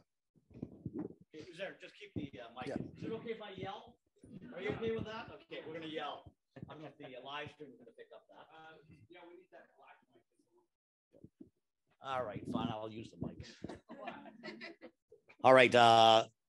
Here we are, though, in 2022. A lot of things have happened the last 6 weeks, 4 weeks, $8 a gallon gas, right? And I wasn't seeing that one coming. I didn't see Putin coming either. But in the field of e-commerce, What are you seeing that may be different in 2022 that wasn't as readily apparent in 2021?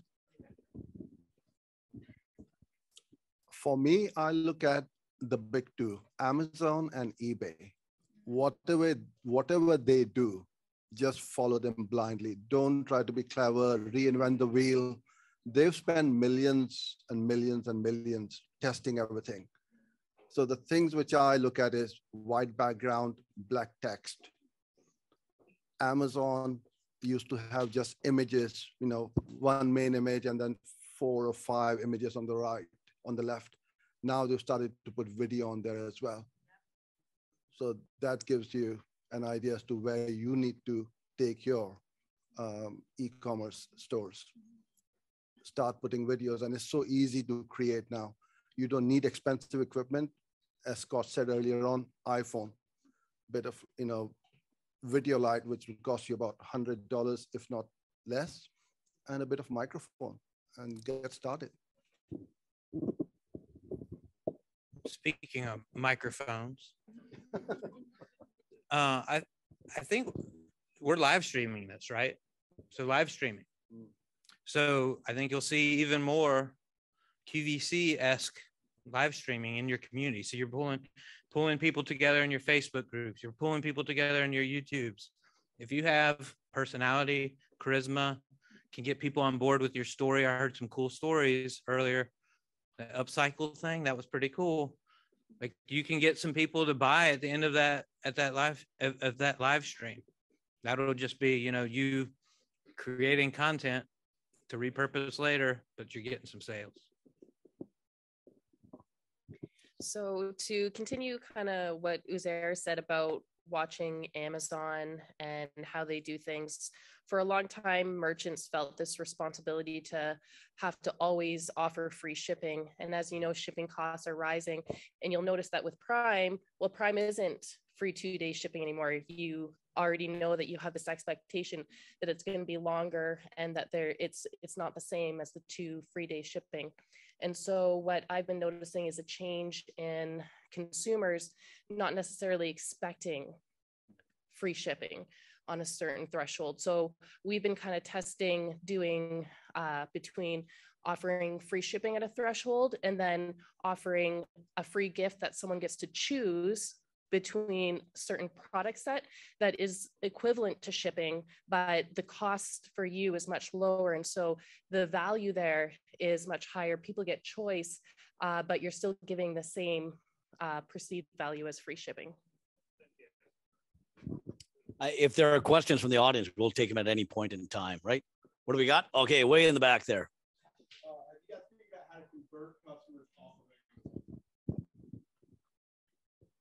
On your website? A lot of business on Amazon that I can't get to. For some reason, people want to buy from Amazon. They're at Amazon, throwing in the card, in the history, whatever. I just don't see the conversion off. To be honest, I'm 100% Shopify. I have clients that sell on Amazon, but I don't know if I'm actually the right person to talk about that. Yeah. So. Yeah, I mean,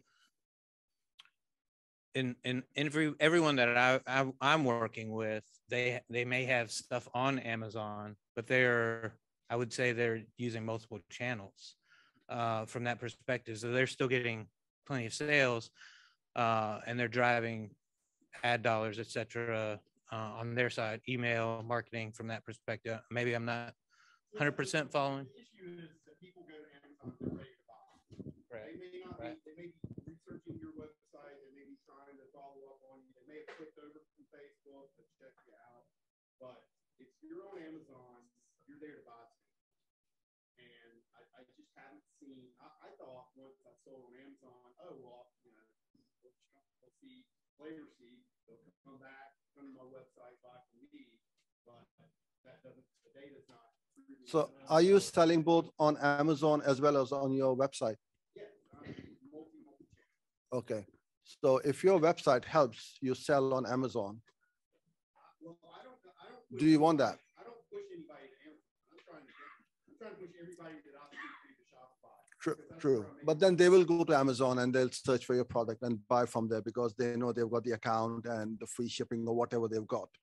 And because Amazon is such a big brand, it's very difficult to move the consumer away from them. But what you can do is to offer something which you don't offer on Amazon so that they buy from your website and not from Amazon. The other thing which I've noticed in the last 6 to 7 months, we get at least 3 to 4 clients every month. The vendors want to move away from Amazon because they're sick and tired of all the terms and conditions and the fees and everything. So this is a great opportunity. And as Monique said, that free shipping is not there on Amazon, and people are happy to pay a minimal or a small shipping fee. So you get them away. I don't like Amazon either. Yeah. That's right. Okay, tell you what,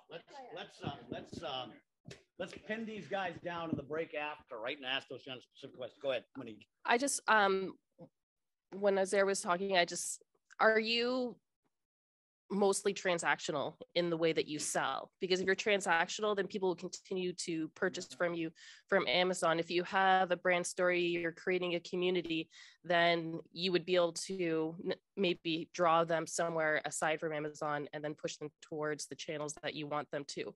So I'm wondering, in terms of brand advocacy and creating a community, if there's some areas there that you might be able to build upon.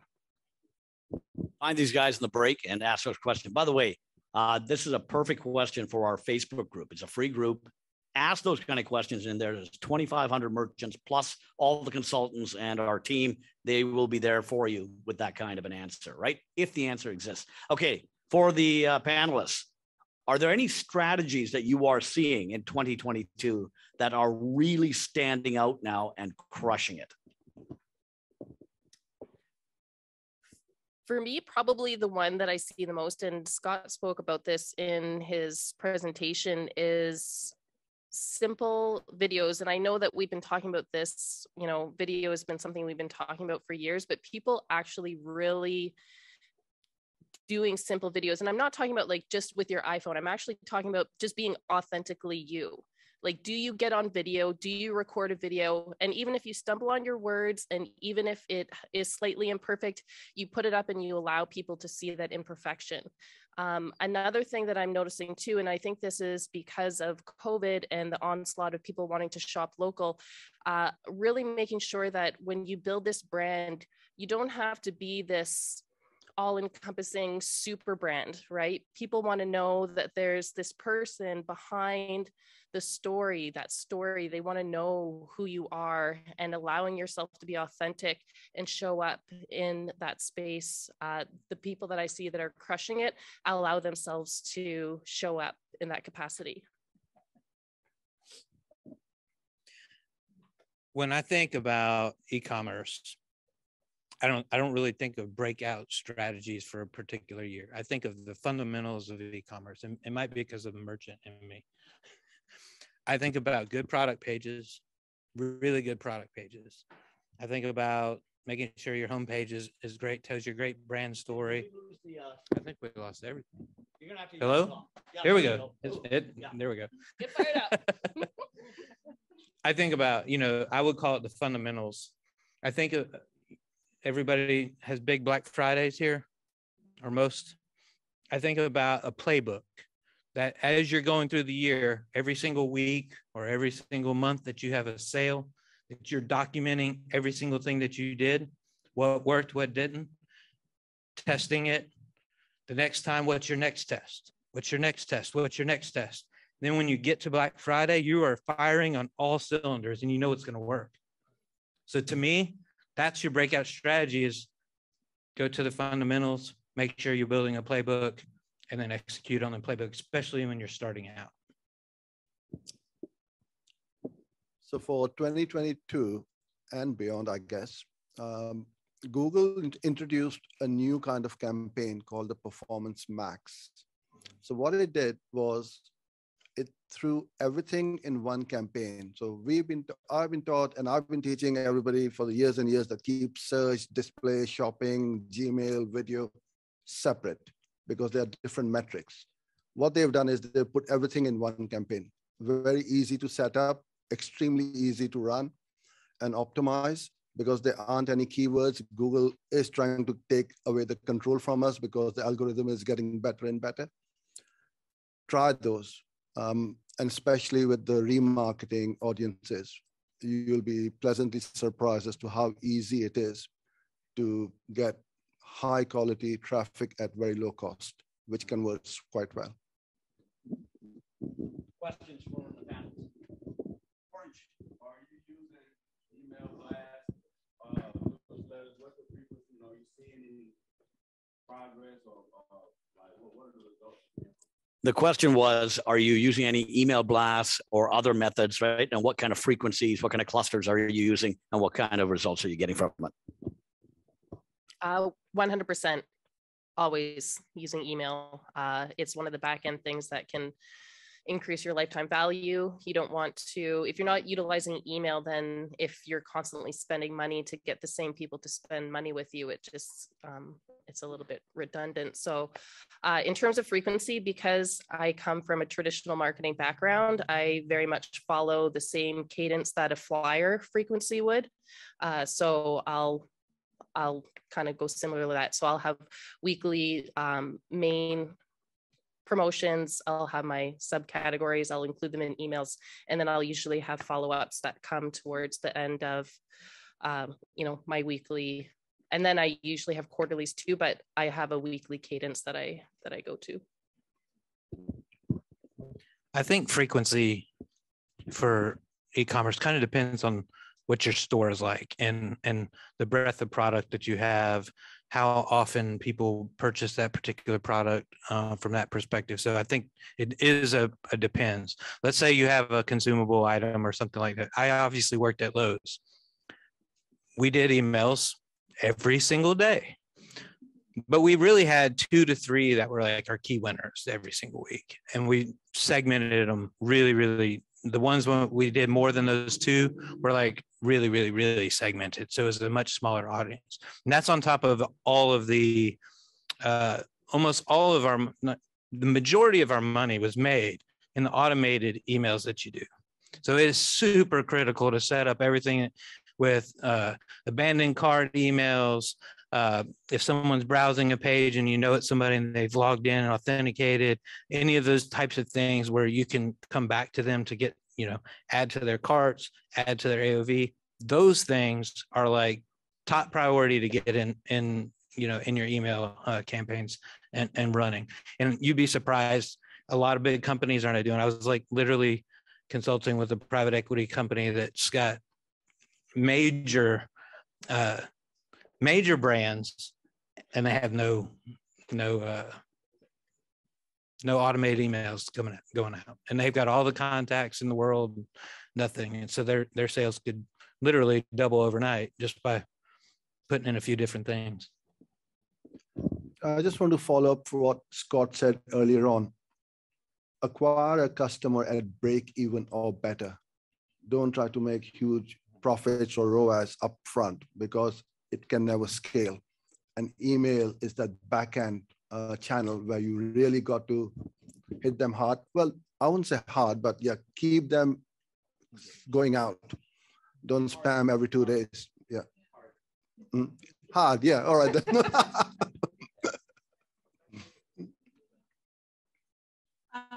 In this current age of high phone usage, how would you compare email marketing to now we have text marketing? So we're now, doing the acquisition of collecting cell phone numbers to text. I don't know, does it depend on the kind of company that you have? Any comparison between the two? So the question was whether text marketing is better than email marketing or vice versa. And the answer is, Uzair. Well, we are a service-based business, right? We're not an e-commerce business. We do marketing for other companies. So we've got our own funnel where we are driving traffic to our landing page, and somebody puts in the name and email.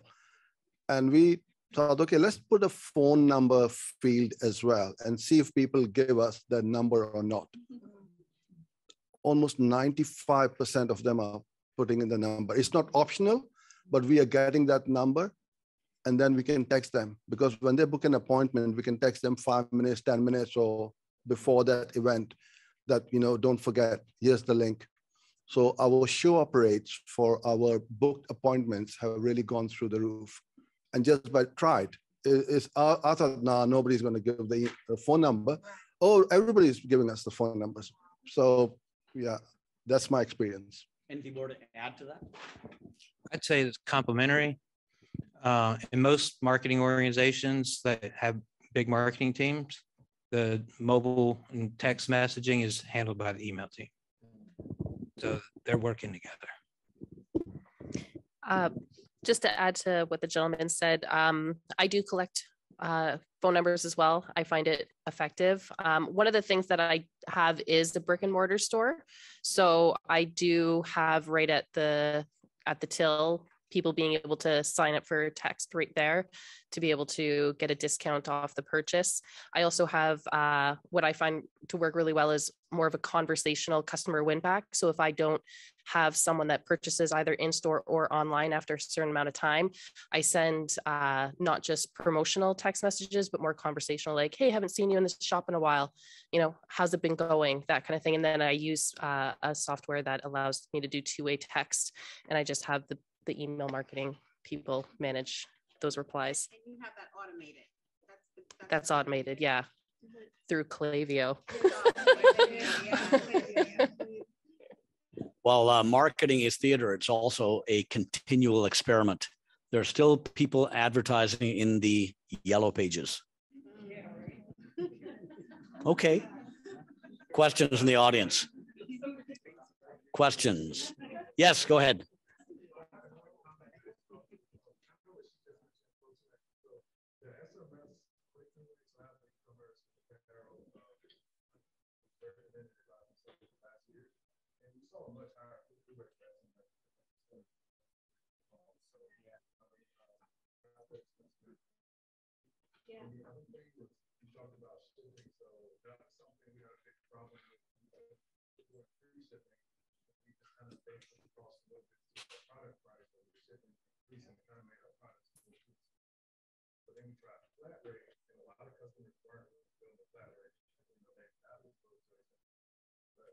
Shopify also does the template carry rate, so you get it.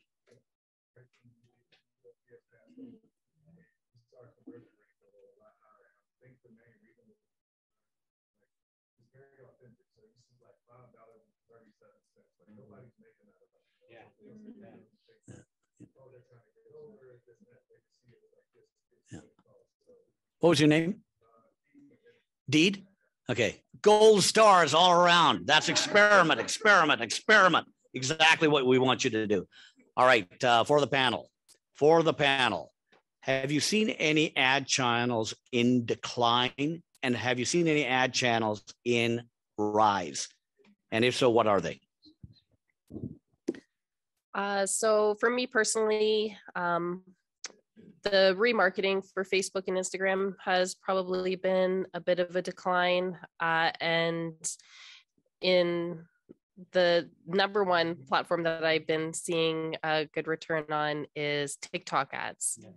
So that's probably been my most favorite. And it's really interesting to kind of test different types of ads on TikTok. So I've been enjoying that platform a lot. Those are the exact same ones I was going to say.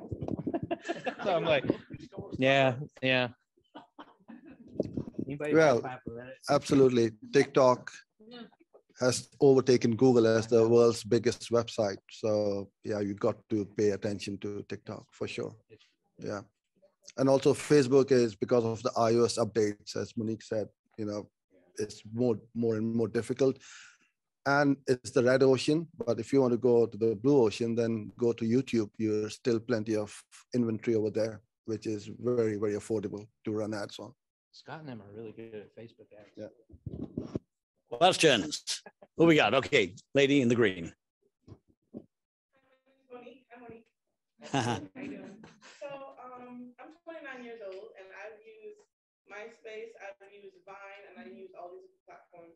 How do you guarantee that Facebook, Instagram, TikTok, and all these other platforms will be around for the next 29 years? So we're all investing our business and our time and our money. How do we know if it's not just going to be a fast fashion situation? So the question was all about how do you know the channels that you are investing in will be around, will be sustainable, and not disappear like MySpace. MySpace was the 800-pound gorilla in the room when Facebook, a little tiny company, showed up, and MySpace is no longer existent. So how do you ensure sustainability? We don't know what's going to be around next year. Forget 29 years. We have a saying in England is, you build your castle on your own land, right? So don't build your business on places like Amazon or eBay. Build up your customer list, email list. Channels are going to come and go. Today, TikTok is coming. Tomorrow it's going to disappear. Something else is going to come. So traffic will not be a problem, but you've got to have your customer list with you, and you will be able to sustain your business. Yeah, I don't ever look at it as, putting all my eggs in one basket. I always look at it as the world is changing. I mean, the world is changing even faster now than it's ever changed. And so I don't ever look at it as, how do I guarantee it? I just look at it as like, what are my opportunities now? How do I make the best use of those opportunities? And then, like he said, build my castle. I love that. Build your own castle. Own your own data. I think you two summed it up pretty well. I think that's the whole thing about Shopify. That's the whole thing about Shopify. That is your own land, right? It's the whole house building kit on your own land. But if you're really going to invest in something, you don't invest in a channel. You invest in your brand narrative. The only way you understand your world is through the stories that you tell yourselves about it. That is what your brand is doing when it is communicating with your prospects and your clients. So if you're going to invest in something, invest in making that brand narrative come alive. Yes, go ahead. So I just put out my email like yesterday, probably, and deleted 2,000 emails. I'm not exaggerating. Out of a list of how many? A lot. How do you differentiate yourself between being informative versus annoying? The question was, with your email blasts, how are you going to understand whether your content that you're putting out is relevant to your audience? I frequently ask my customers and my audience what kind of information they want to know about, what they want to learn about, what kind of content they want to see. And I really shape it around the fact that they get to shape the content that I'm going to create for the community. So I try that. Also, if you have that many emails that you have to delete that say you haven't opened, I'd probably look and see like what were the emails that did catch your eye that you did open. Also, on a completely different note, I want Killian to like record some like really inspirational kind of words on a voice memo so I can listen to it. I love your voice. You're awesome. Yeah, I mean, you obviously have to look at your analytics too to see, are you seeing declines? Are you seeing, are you getting less opens? All the analytics that are available to you. I think those are good indicators. I'm 100% in the talk to your customers about it. I think also one thing is to always, in emails, oftentimes people can get very just, hey, what's my promotion this particular week? It might be my retail background, but I think I go back to the customer avatar. It's like, it's good to revert back to that and be like, am I even delivering to my customer avatar canvas that we just went through? Is it even remotely like it? Because oftentimes it veers off. And so that's something I'd also say is keep an eye on that. Yeah, emails become annoying when it's always buy my stuff, buy my stuff. You know, if you add bit of content, tips, reviews, mix it up like Gary Vaynerchuk says, jab, jab, jab, and then right hook, then they don't get annoying.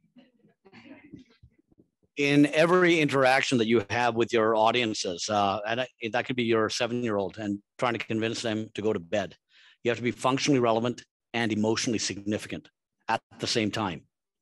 Functionally relevant and emotionally significant at the same time. The problem is this: if you're smart enough to segment your list, you still haven't segmented your communication. So you're sending out the same newsletter to the segments in the list. And so if you ever go onto a site like Medium, if you've been on Medium, try Medium. Medium is brilliant at knowing how you think. It only puts functionally relevant and emotionally significant content in front of you, because what it wants you to do is to engage. Isn't that what you want your audiences to do? You want them to engage. And so you can only do that by playing the 2 segmentation rules. Segment your audience, but then segment your communication. Panelists, what is the most innovative thing you have seen a merchant do? Innovative. I'm just trying to think which would be. I'm firing a blank at the moment. You don't want to fireball. Monique, do you want to go first? Then I'll come on to that in a minute. Honestly, being a part of like a coach with digital marketing and being a part of that community, the most innovative thing that I would say is when you see merchants actually look at the data. So many people just throw things out there and they're like all willy-nilly and they just pray and hope. And the most innovative thing that I've seen is people actually pulling the analytics, looking, understanding what their conversion rate is, figuring out how they can improve it. And data, people get scared of it and people think that it's boring, but if you actually get into it, it's quite addicting and it can be really, really interesting and fun. But in terms of innovative, that's probably one of my favorite things with data when I was working on Lowe's.com is to provide all of the information of everything that happened on the website to the buyers who are picking all the products. Because then I'd be like, we don't have any of the stuff that everybody's looking for. Buy me some products, that type of stuff. So I love the data one. One of the coolest things that I've seen a merchant do, and I'll bring it because this is happening. I've seen it with Apple. Spent some time with them on this, as I've seen them use, like Shopify apps in order to enable e-commerce, but then also to use that within a retail environment.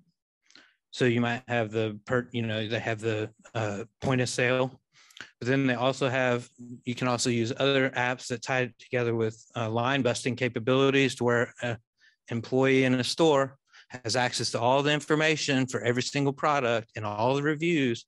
So if somebody asks a question about it, they can do all of that there.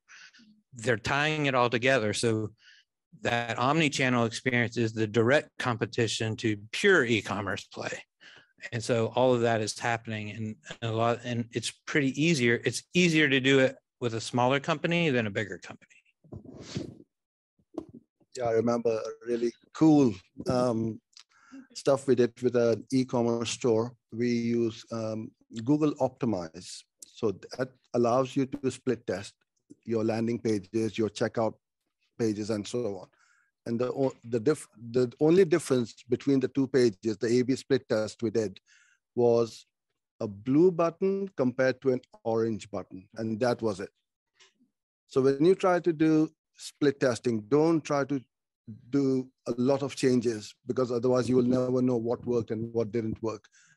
either change the headline or the photo or the color of the button. And it's very simple to do. And secondly, as like most Google products, it is completely free of charge. So I would highly recommend you try that. Google Optimize, yeah. Probably one of the most innovative things we've seen our clients do, if they ever get there, is that their stores are a perfect reflection of their personal state of mind. If your mind's a mess, your store is a mess. If your mind is calm, your store is calm. And at the point where you can be innovative enough to transform yourself into a serene state of data-driven decision-making, that is when you and your store will transform. Go ahead. You find that it takes about 30 days for Google to catch up, like you were talking about analyzing through this optimize. You can't just like stop dead in your tracks when you've only done it for 5 days. Whatever campaign you're running, you got to give it a good 30 before it really catches wind. So the question is, how long does it take for the algorithm to catch up and to show the results of your experiment?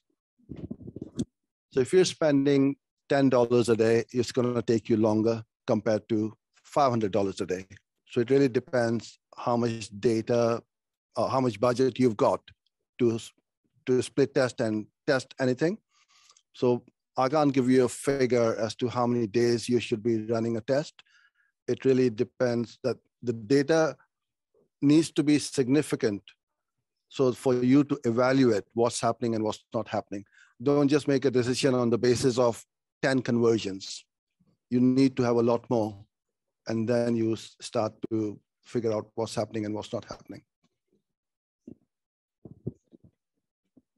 Question around that. I heard like, how much money you spend on marketing, on advertisement, but like, can we get some type of ideas around like what percentage, let's say, of your inventory, like, let's say you have $100,000 inventory, like stock, and like, what is the proper amount of advertisement? Like, for marketing? Yes, daily, like that, because like, if I'm selling t-shirts for $9.99 or $12.99, and now or I'm selling like a cabinet for $2,000, I'm sure like the per day advertisement makes a difference. I mean, is there a summarized question for our audience, please? Or what's the percentage of ad spend you should have? I mean, you said inventory, I would say on your P&L sheet. Yeah, I would say 15 to 20%, no more than that. 20% at the maximum. Is that per day or per month? No, I mean, it could be a month or year or whatever. So if your annual budget or sales are 100,000, then you don't want to be spending more than 15 to 20,000 on ads or your marketing. Yeah. Go ahead. Are there any Shopify apps that you would particularly recommend? I can think of one. Yeah, there's one. Privy. You gotta have Privy. Go ahead, Tom. Repeat the question, please. What Shopify apps would you recommend using? I mean, I do like Privy. Klaviyo's one. I like Privy, Klaviyo, Ultimate Special Offers. That one I like a lot. That one lets you do things like free gift with purchase, spend X amount, get so much % off. You can schedule them. That one I have a really high conversion rate with, and it comes with like top bars that show up automatically when you're on the product pages and that kind of thing. But Privy and Klaviyo are the ones that I use the most. Klaviyo being one that allows me to do a lot of the back end automated emails, and they integrate really quite well. Klaviyo gives me the most information in terms of customer data. I can find a lot of that information within Shopify, but I actually prefer to see the way that it's presented in Klaviyo.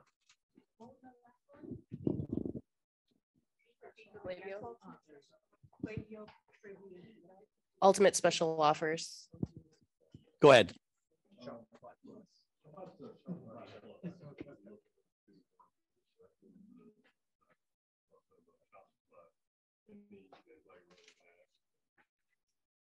I'm being told that that more value Yeah. Do the panelists have any experience with Shopify Plus clients and the advantages over regular Shopify? Scott does for sure. Yeah, Scott does for sure, right? Yeah. I'm back up, guys. What was the question?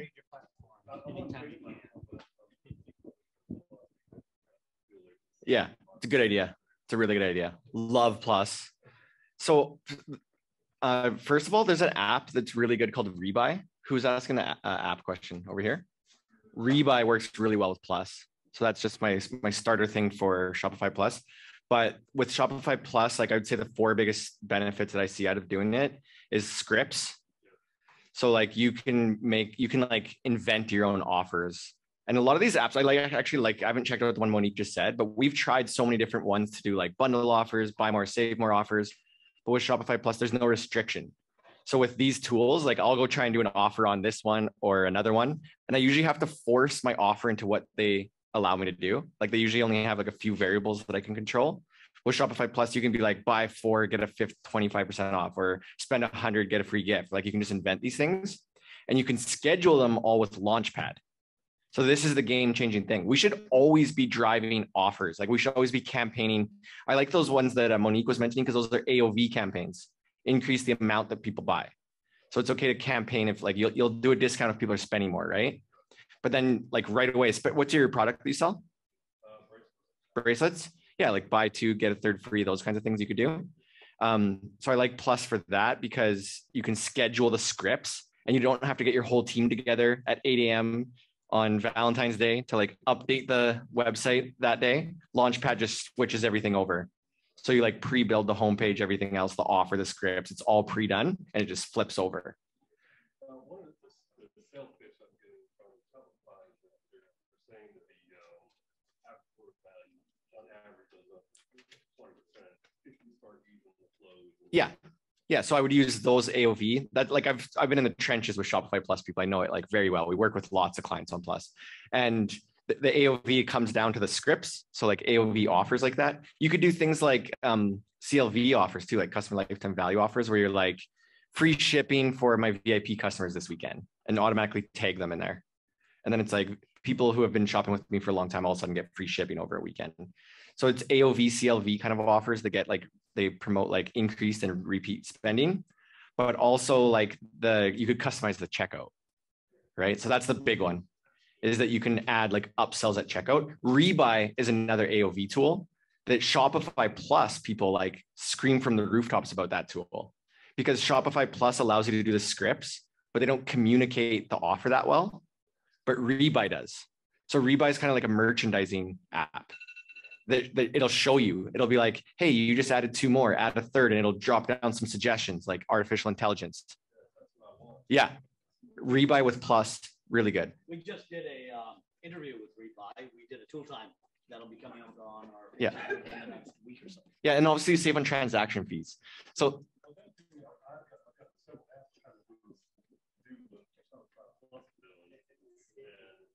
yeah.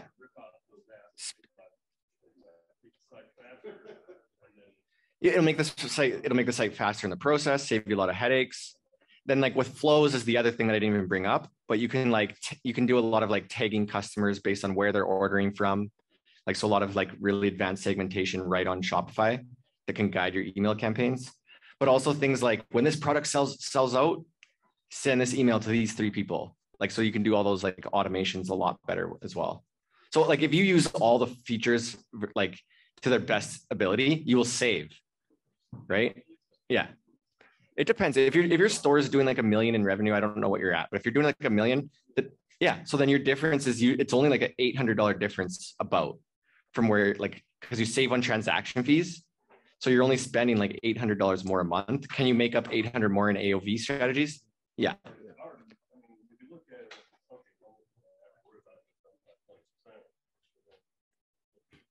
Yeah. You'll and once you try Plus, you don't go back. corner Scott in the break. Oh, we actually can hook you up with a month-to-month trial on it, because usually you have to commit for a year. We have like special access. We could get you a month-to-month. Go ahead. Would that be cool? Yeah. Related question on Plus. Scott. Oh, yeah. So maturity level of your platform or of what you're doing, does it matter? Like, you know, it sounds to me like you really got to know your business before you go to Plus or not. Yeah, I would say like most of the time, people aren't using the features to their like full potential. So that's why I was kind of harping on that, is because you want to make sure that you're actually using them. A lot of people will move to Plus just to save on the transaction fees, and they like the idea of all the features that you can do, but they don't do it very well. Yeah. Like most things. Yeah, it's like most things. Yeah, for sure. All right, more questions. How do we do for time? We're at 8:30. All right, so are we done? Yeah. Mix and mingle. Okay. We're gonna mix and mingle. Yeah. You close down your panel here. We actually wanted to get a selfie. Can we all like get in tight for a photo? Or you could, some of you could sit, but just maybe some of us at the front or something. Dawson's gonna take a photo of us here. And Kieran, I'll let you wrap up here. Okay. All right, everybody. Thanks for coming out today, Charlotte.